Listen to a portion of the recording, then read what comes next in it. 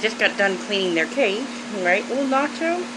And I thought I'd talk about boars, because I see like a lot of people, usually when, especially if they're talking about a male dominant boar, it's usually some sort of negative, not everybody, but I do see it a lot.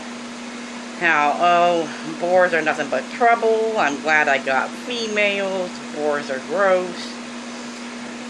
And some people are dissuaded by the whole boar cleaning thing, which it really does get easier after you do it the first time, and it becomes no big deal at all. Easier than trimming nails. But, no, I generally do see a lot of sort of negative connotations towards, especially if it's a male-dominant boar. I have a feeling little Nacho here is going to be a male-dominant boar, because Beavis is such a tame Buddha boy. He's already displaying some. But you know what? Butthead, my late guinea pig Butthead, was a male-dominant boar. And the bond that him and Beavis had was amazing. There'll never be another bond like that. He might have been male-dominant, but him and Beavis would sleep together in the same hidey hole side by side. Which at the time, since I'm still fairly new to guinea pigs, I mean, I've had them for a little over a year. But, Butthead and Beavis would sleep in the same hidey hole together, which I didn't know that was rare for two boars to sleep in the same hidey hole together.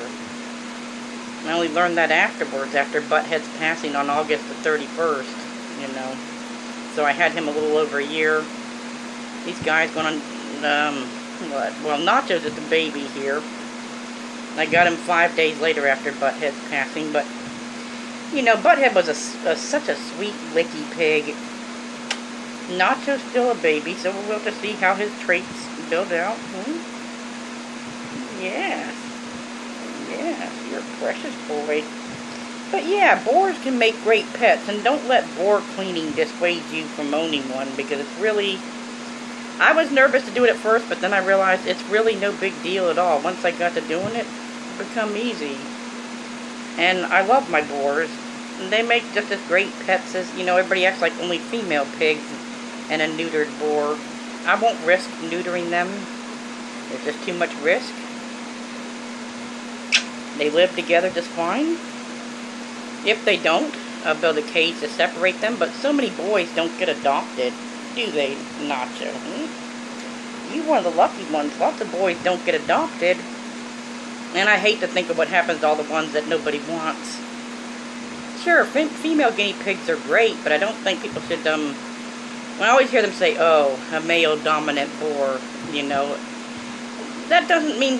Butthead was protective of Beavis. Now, in most cases, guinea pigs are not protective of each other, like Saskia said, and, you know, 99.99% of the time she would be right, for sure. I love her videos and her advice. But, since every guinea pig has its own unique personality, sometimes there's an exception to the rule.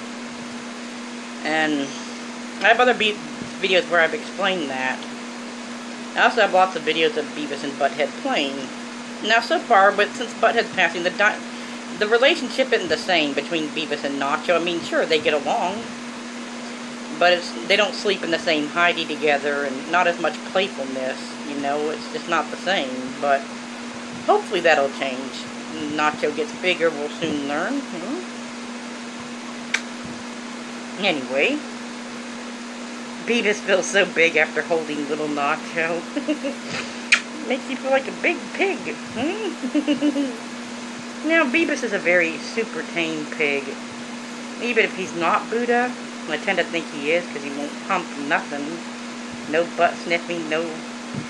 Lets another pig hump him, doesn't do nothing. He gets along with any pig. But people act like Buddha boys would be the only ones worth owning, some people. And while I love Beavis to death, you know, like I said, the bond that he had with his late brother Butthead was an amazing bond. They played, they slept together in the same hidey and everything. Butthead was protective of you, especially the time you got scared and weak. When I was doing the 5-day taming challenge where Saskia says, hold on to them and don't let them go right away so they get used to you. When I first did that with him, that was probably the only time he ever weaked. He was weak. Butthead came out there chattering his teeth at me. Not at the other pig, because he ran to the other side of the cage and was in the hidey hole. And Butthead would not stop chattering his teeth until I got away from the cage.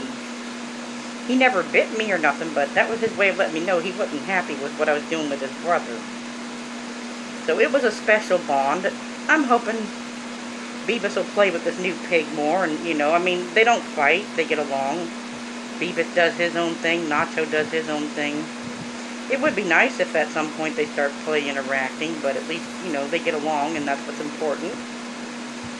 And I gave Nacho a good home that he otherwise might not have had, because people seem to have an issue with red eyes, too. Something else I don't get. I think the red eyes look cute. Now, Beavis, I know you don't have red eyes, but you're just an adorable pig anyways. I mean, look at you.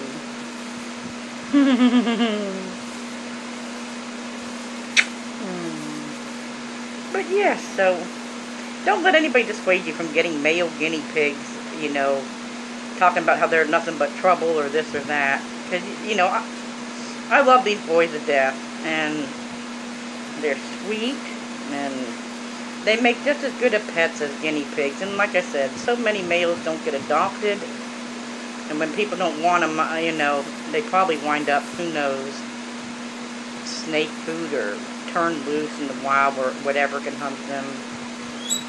Uh-oh. Nacho's freaking out because Beavis is not in there. Let me see if I can try to... Little Nacho, it's okay. I don't know where he went, but... Yeah, he's missing Beavis, so we're going to put you in the cage. I just cleaned out their cage. So... Alright.